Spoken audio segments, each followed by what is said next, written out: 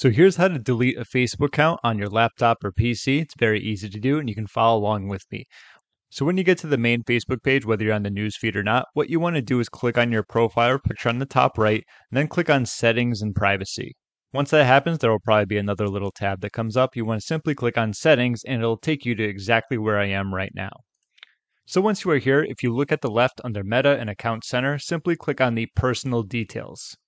After that, on the left under the account settings, if you look down too, we have personal details. Let's click on that. Now there's going to be a few other things that I have blocked off for privacy reasons, but aside from that, under it's going to be account ownership and control. Make sure you click on that. From there's a few things you can do, but what we're looking for specifically is the deactivation or deletion. Let's click on that.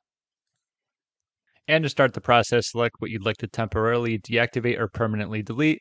I have this, which is what I would go through, but simply click on that and follow through the steps. I don't want to specifically delete my account at the time, but you would just complete the process going through. It's pretty straightforward from there, but getting to it is usually the part that's a little bit more tough. But if you have any questions, you can feel free to leave a comment down below. My name is James. Thank you so much for watching, and I'll see you in my next video.